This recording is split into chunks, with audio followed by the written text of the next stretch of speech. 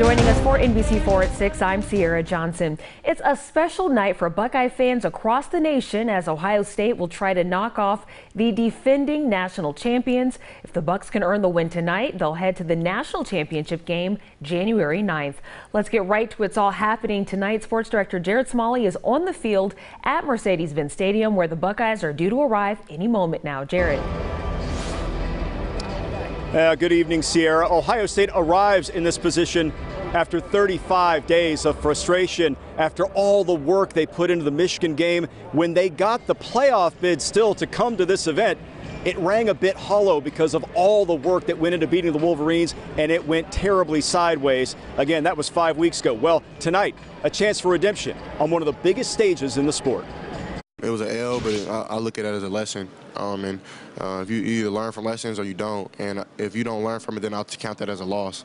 So, I mean, hopefully that we learn from this lesson that we had a month ago and just try to be better. Everyone's just been really serious as to what we plan on doing, and so the last month of practice, everyone's been going at it full tilt, and I think that you can really see this on Saturday. All the focus is just playing the fastest and most violent game we played all season here, Saturday night, 8 o'clock. And, I just think all the work that we put in this last month has got to now show. And our guys are going to play with confidence because we've had a really good month of prep.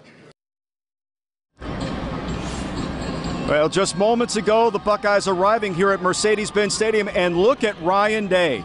The enthusiasm, he was getting after it with the fans, getting them to make some noise as the team came in. There's C.J. Stroud on his way in, locked in for the biggest game in his career at this point. The Buckeyes, they come into this game about a 6.5-point favorite. That betting line, by the way, has actually come down a little bit more like the 5.5 kind of line. So we'll see if the wagering enthusiasts anyway, have this one right. Joined now here on the field at Mercedes-Benz Stadium by our Buckeye analyst, Coach Bill Conley. So let's get into your keys to victory. Okay. Georgia's #1 team in the country. They're undefeated. Right. How do you build the game plan? What's the keys to beat that team? Well, first of all, on offense, we've got to own the third quarter in this game. We didn't do that in the last game against Michigan.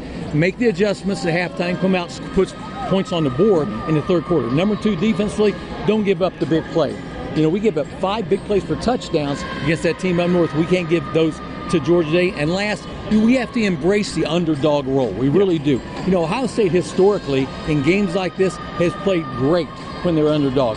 Let's use that underdog and let's make that a key for us today.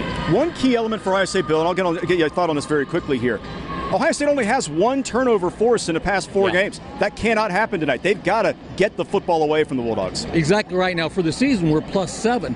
That's pretty good, but we've got to make play. And, we do that, we'll get the ball in good field position, and we take and get points on the board. Well, there's a lot to this game. Obviously, we've had a lot of time to talk about it, frankly. One of those elements is defensively what Georgia brings to the table here, and Ohio State's going to have their hands full tonight, specifically with Jalen Carter, their outstanding nose tackle. When we come back here in sports in just a few minutes, Coach and I will break down that specific angle and what Ohio State has to do tonight to make sure he does not wreck the game, because he's been known to do that a time or two. Back with more live coverage here from Atlanta in just a few minutes.